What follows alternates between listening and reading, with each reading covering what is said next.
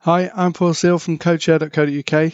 Welcome to the second video in this series where I'll show you how to build a website with Umbraco 13. In this episode, we're going to look at the different Umbraco versions and why we're using Umbraco 13. I'm going to show you how to install Umbraco. We're going to have an empty starting point for Umbraco. I'll give you a tour around Umbraco in the back office, and that's the admin section of Umbraco. We're going to create a home page.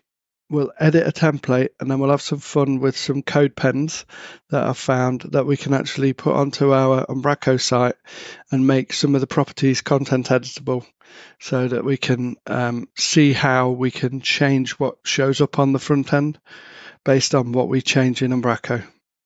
So let's get into it then. So first of all, I just want to talk about the versions. So I made this website called psw.codeshare.co.uk. It's called Package Scriptwriter. And the idea of this is to help you with installing Umbraco because you might need help with knowing what the commands are to install the Umbraco templates and things like that. And this is a really quick and easy way to get things set up. The reason I'm showing you this site, 2 points. One is to help you install Umbraco, but two is just to show you this page I made about the Umbraco versions. So this is to try and give you a visual aid so you can understand the different versions of Umbraco, which ones you might want to use, which ones you might want to be aware of that won't be around for a long time and things like that. So Umbraco are following this standard term support model and long-term support model. So there are currently 3 versions. Well, Umbraco 8 is about to be end of life in February next year. So, and then the next one that is long-term support is Umbraco 10. So that's actually long-term support. But that one's gone to amber on this now because on June the 16th this year, it went into just a security phase. So any security bugs or anything like that, they will release, but there'll be no features released for that version. They're not working on that really anymore. So if you were to start any new sites, you depending on your client's needs and how long the project is going to be, I would definitely recommend you don't start with 10. But you might want to start with 13 because that is also long-term support, and that will be end of life in 2026 in December. So we've got another 2.5 years left of this one. So this is the current long-term support. Now you might want to, because Umbraco 14 is released, you might think, well, why are we learning Umbraco 13? Surely we should be using Umbraco 14. Well, the reason that we're not is because Umbraco 14 is a complete rewrite of the Umbraco admin panel, and all of the things that we're doing in this tutorial, not all of them actually work currently in the current release version of Umbraco, which is 14.0. So I can't actually do the tutorial in Umbraco 14. Plus, this is a short-term standard term support. So it actually runs out in May next year. So it goes into security phase in March next year. So the reason I'm saying that is that I probably won't be doing anything for clients on any other version other than a long-term support version. The only time that I would possibly move away from that decision is if there is something released in one of these newer versions where the client really needs that feature and it's not in Umbraco 13. So that's why for this tutorial we're doing it Umbraco 13. It's a solid release of Umbraco and it's going to be around for another 2.5 years. So I would definitely recommend using Umbraco 13. I would say experiment with Umbraco 14, try it out, give feedback if anything doesn't work. It is a massive piece of work what they're doing, and it will set the future for Umbraco because it will move away from using AngularJS in the back office and everything like that. I know I'm throwing a lot of buzzwords and lingo that you might not understand if you're new to Umbraco, so I do apologise. But the long and short of it is that's why we're using Umbraco 13. So let's go ahead and install Umbraco then. So I've got my folder here, and this is where I'm going to put my code. So I want to go back to Package Scriptwriter. I want to click on Start Over just to make sure that it's a clean starting point. I'm going to click on Options, and then in here I can choose what I want to install. So I'm going to choose to install Umbraco templates and the template version. Now, if you leave this as latest stable, that will take Umbraco 14. That will install Umbraco 14. So if you're following with this series, don't choose Umbraco 14 because you won't be able to follow along exactly. You want to choose either 13.4, which it is today, or if you click on latest LTS, then whatever version that is, when you're watching this, it might be on 0.5, 6, 7. This option will take you to the latest version of Umbraco 13, and that's what I would recommend when you're starting new Umbraco projects at the moment. So clicking on that, that will take you here, and it knows what version to install for you then, the latest one for Umbraco 13. If we go back to options, we don't want to include a starter kit. So this starter kit here will install a website for you. So it will actually have a homepage about and all of that, but you won't get to follow along with the tutorial if you do that. So untick include a starter kit. Create a solution file. So we'd like that, especially if we're using Visual Studio. So I'm going to call this Freelancer because this is the name of the theme that we are using. We could call this anything else if we wanted to, but I'm just calling the solution Freelancer and the project Freelancer as well. Now, on the right here, we've got this option here. So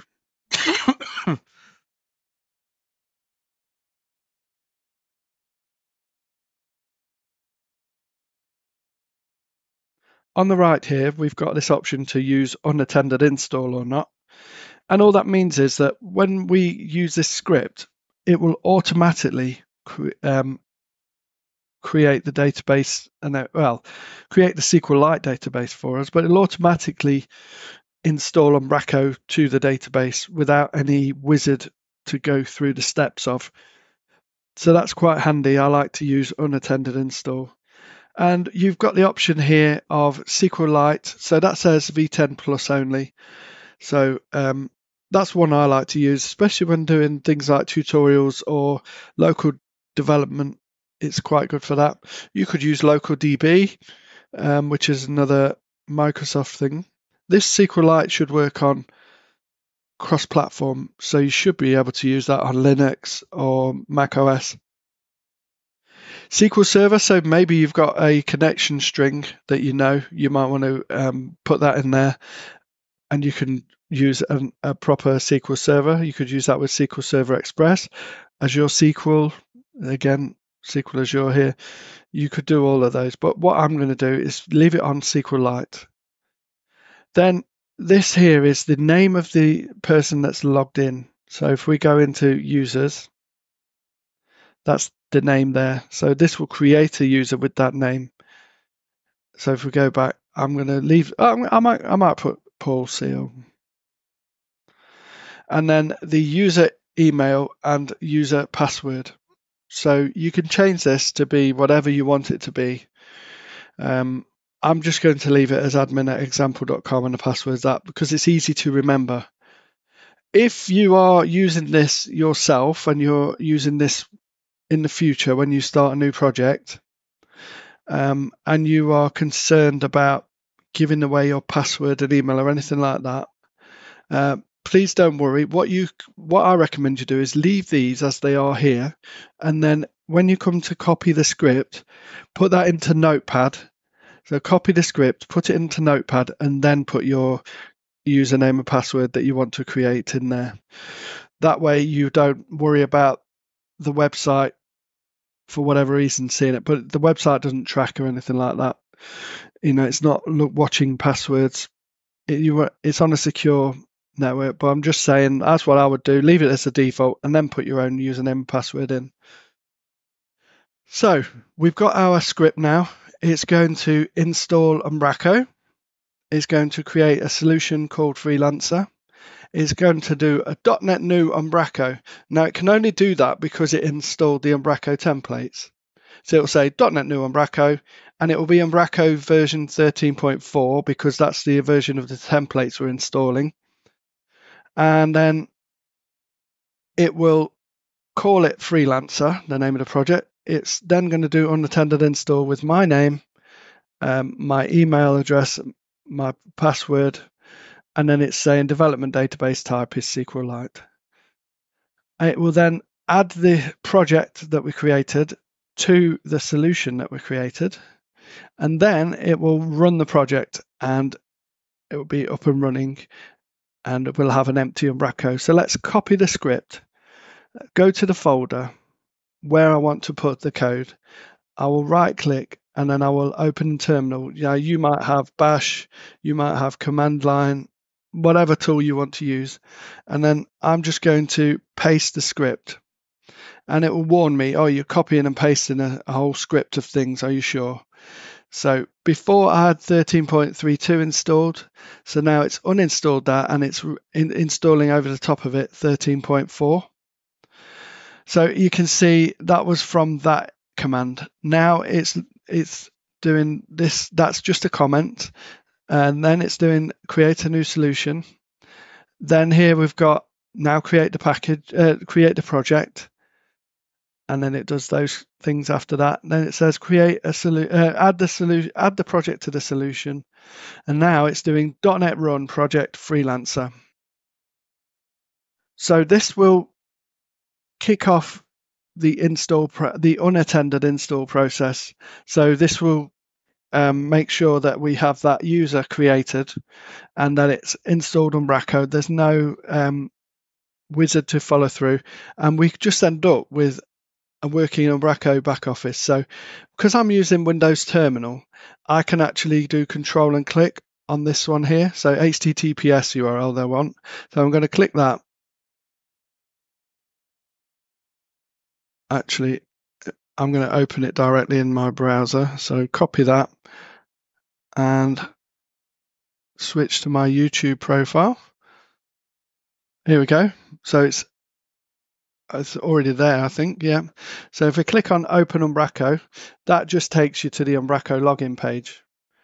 So here is the Umbraco login page. We can actually change this image, and I'll show you that in the tips and tricks episode later in the series. So I'm just going to do 1, 2, 3, 4, 5, 6, 7, 8, 9, 0. Again, just to remind you that that relates to the username and password that we put in. So now if we log in, we will get to an empty Umbraco instance.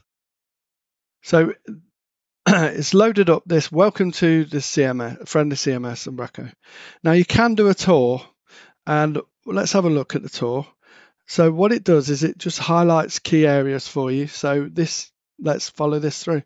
So this is the main menu in the Umbraco back office, and we refer to these as sections. So we've got the content section, media, settings, packages, users, members, forms, translation. Yeah, so that's the main menu. As I say, these are called sections. And this is the content tree. At the moment, there is nothing, but yeah, this is the tree. So we use the tree for content. Set in the settings section, there's a tree. The media section, there's a tree, and so on. And the idea with the tree is you've got like an arrow to open out to see further into the tree. And then these are what you call dashboards. So you can see this tab highlighting here. So you click on these different dashboards. This is the search. It's quite powerful actually in this version of Umbraco. You can search for something just by like maybe you know what some of the content is on the page, so you can search for that, or maybe you know what the ID of the page is, or there's like a GUID key for the page. And then this is your user profile. If you click on your avatar, it will open the profile dialog. For some reason that's not working. So I'm going to close this tour. But if we click on that, you'll see your profile. So yeah, let's just have a quick tour manually around this. So this is the content section. This is the getting started screen. In the tips and tricks section, this is where Umbraco can give you information. Everyone sees the same dashboard content, but we can turn that off if we want to. Maybe if you're doing this for a client, you don't want them to see this. So we can, in the tips and tricks episode, I'll show you how to turn that off. The redirect URL management. This is for if you have a page and it was called something, the name of that page determines what the URL is. And if you change the name, then the URL changes. And so it will automatically be added to this section so that any links that went to the original URL would actually now go to the new URL. So that's the redirect URL management dashboard. I've got another tip about what to do with the naming of this in the tips and tricks episode. So at the moment we don't have any content, and we will do that in future episodes. Media, so this is where you can create all different media item types, and you have, I like to put them into folders, keep your media organized. Definitely don't put just images at the root of the media section, that's just criminal. So you can drag and drop. You can even drop a whole folder into this, and it will upload that whole folder of content, of images and files and all sorts of things, and create them as individual items in Umbraco. And what it does as well is that these media items are added to the database, so as a reference to them. So what you're organizing up here in the media tree is just a reference to each of these files. The files themselves you can organize into different folders, and it won't affect the path of the image or the whatever the file is. So that's quite useful to know. I know in some other content management systems, if you moved a media item around into a different folder, that might actually change the URL. So that doesn't happen with this. We've got the settings section, so we'll be using this a lot. Just a brief overview, we'll be creating document types, and that's how you create your pages. You can edit the media types. Actually, I'll show you quickly. We'll do it properly, but allow as root, we'll turn that off. Only set the folder to allow as root, and then turn this off on all of your other media types, and then people can't put it into the root of the media section.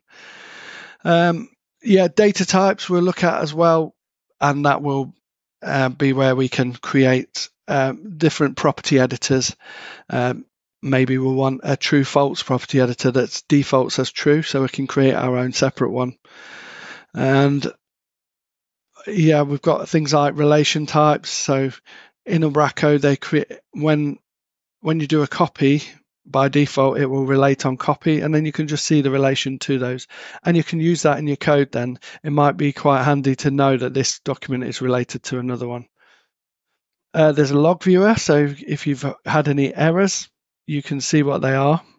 So it sees my computer name Paul Clarkswell because that's where I work.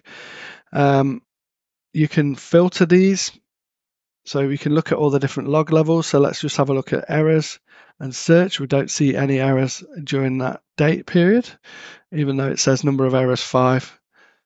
Oh, they're just warning level, not actual proper errors. We've got webhooks.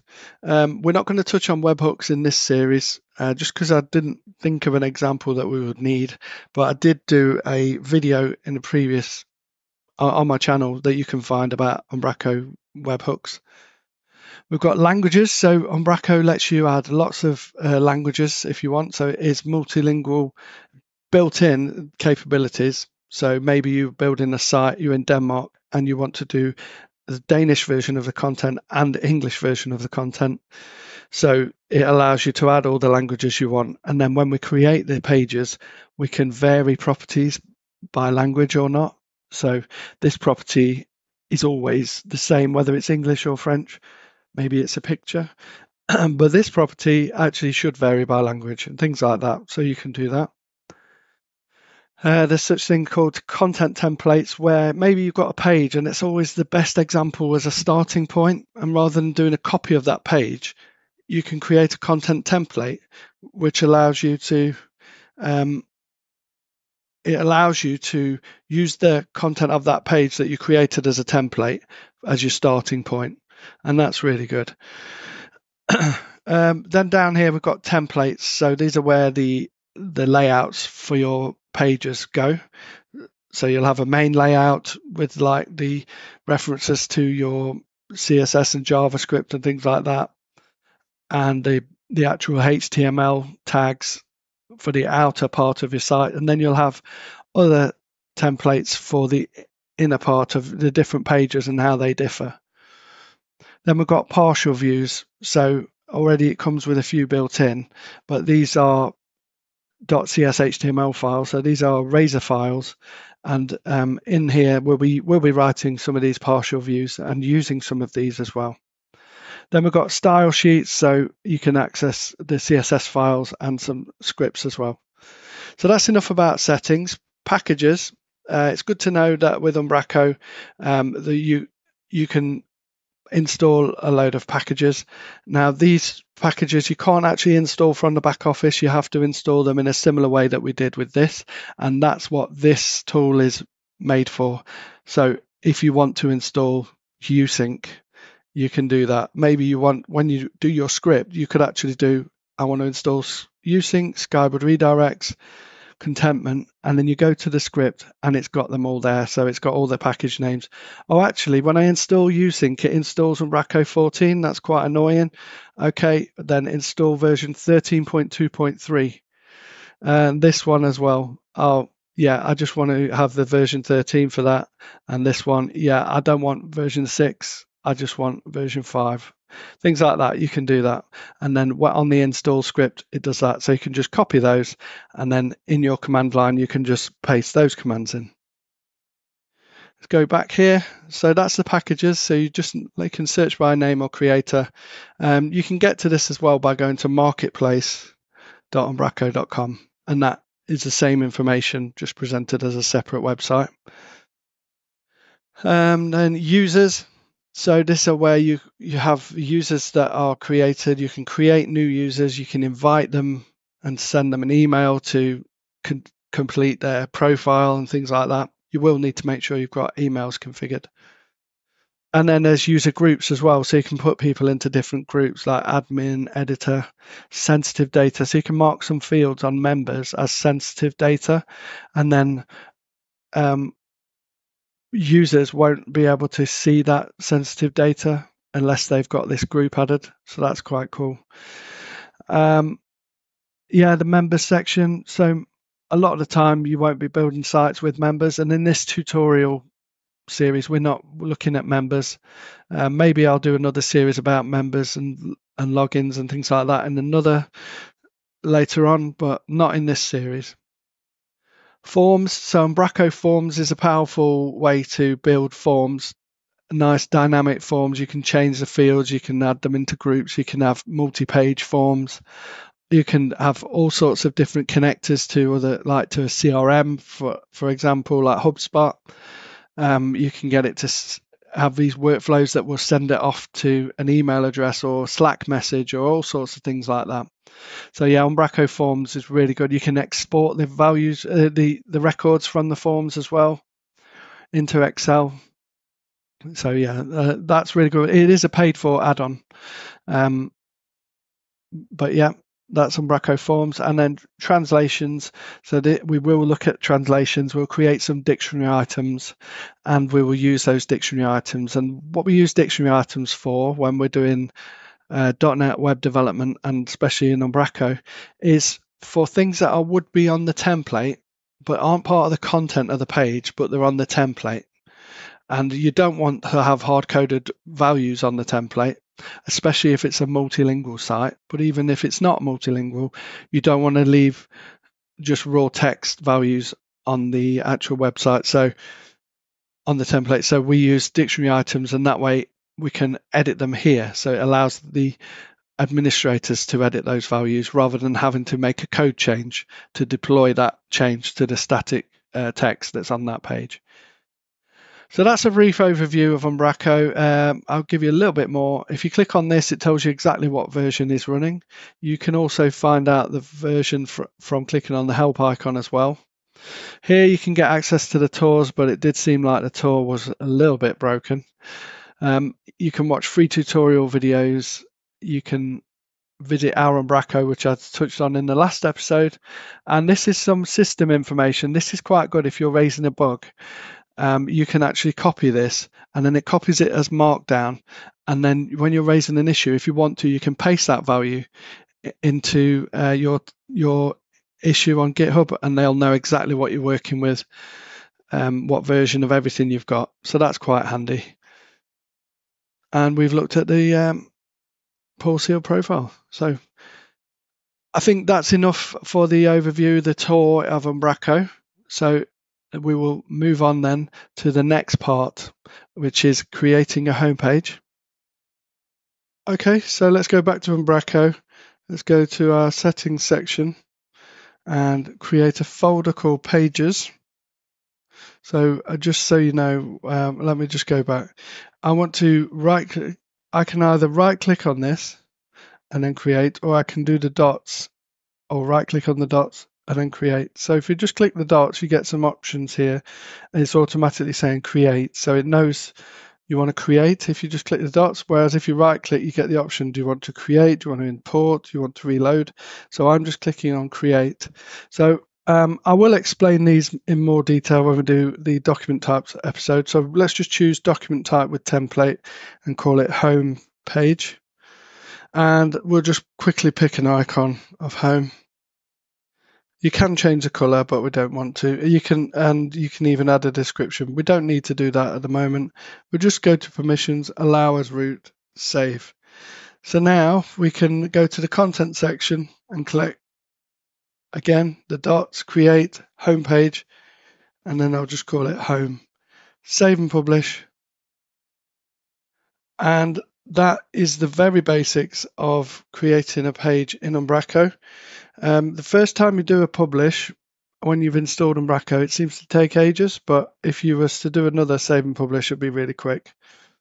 So let's just have a look at what we've got here. We've got a document type, and over here we've got a template, because when we chose document type with template, it came with the homepage template.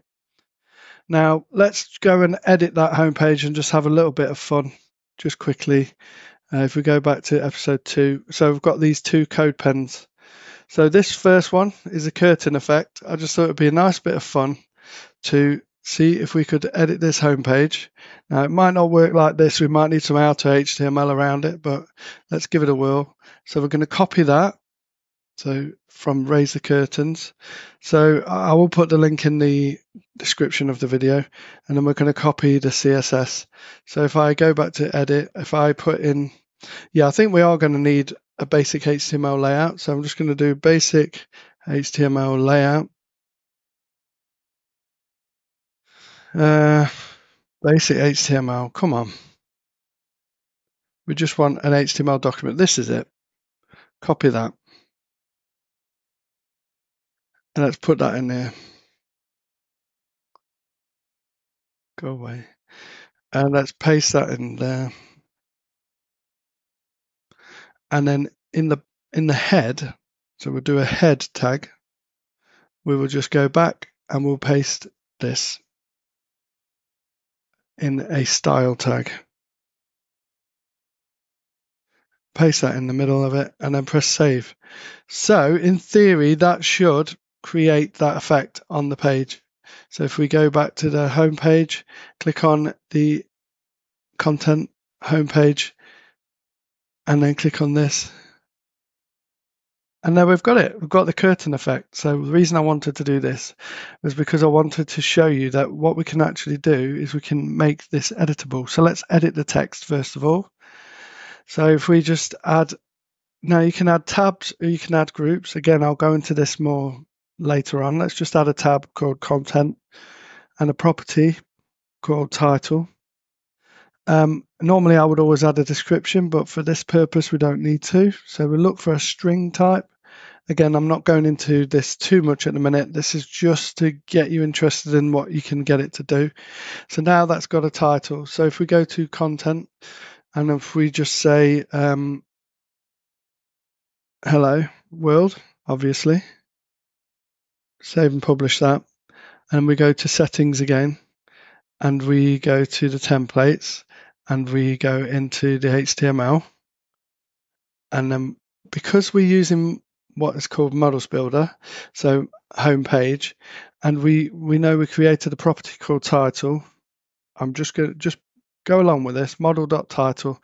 Later on, I will talk to you about Models Builder, the different modes and things like that in another episode. But let's just put model.title, and then let's reload the front end. We've got hello world. So that's our text that we edited. So you can just go back to content. This is cool. Save and publish. Refresh the page. This is cool. So yeah, that's your text that you've edited there. So then another thing we could do, we could get we could change the colors if we wanted to. So it's a linear gradient, and that's color 1, color 2. So let's see if we can edit those colors. So if we do on the document type, we'll just quickly add a property called, I'm just going to call it color 1, and I'm going to use a color picker. Homepage, color 1, color picker. We'll just leave it like that for now. We can include labels. No. Right. So do I want a color picker or a color wheel? Oh, eyedropper color picker. That's it. Let's show a palette next to it. Right, here we go. Submit that. Save. And then we'll do another one for color 2.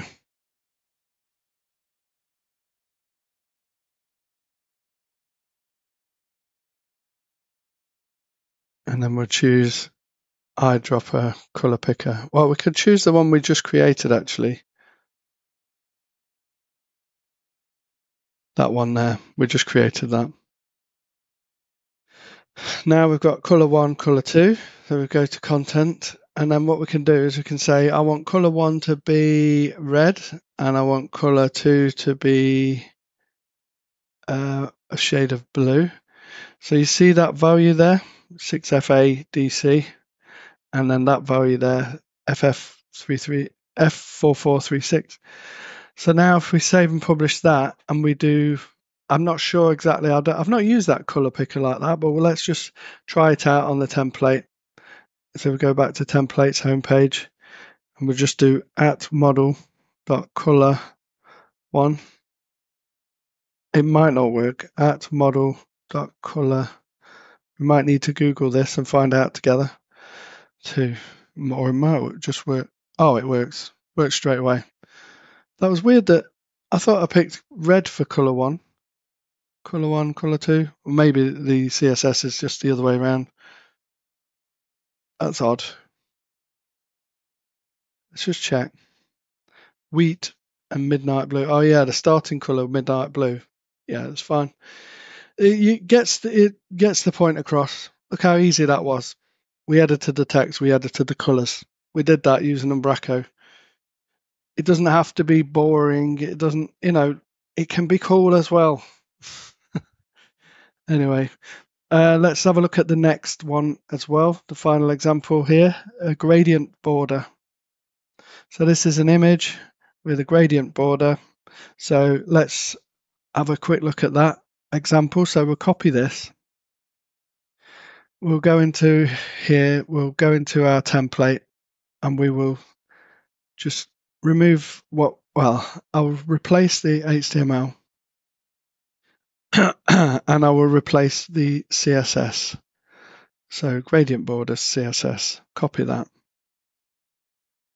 And then we'll just replace that in the style tag. Save that.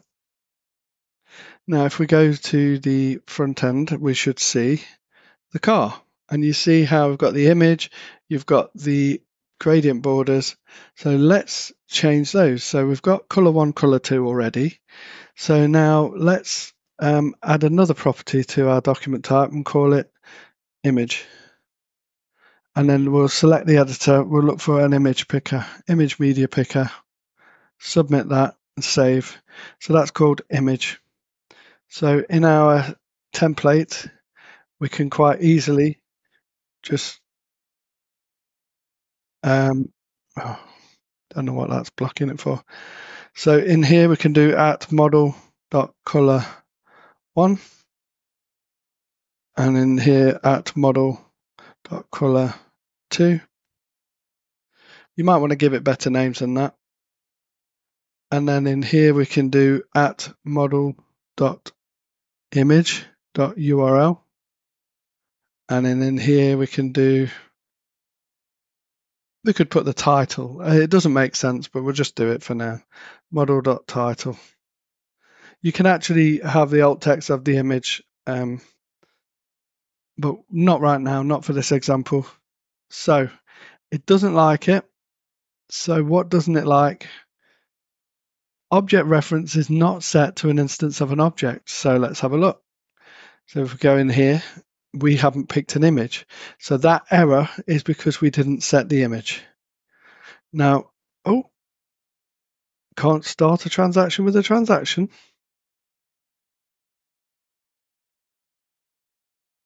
Ooh, this is odd. This is a strange SQLite error.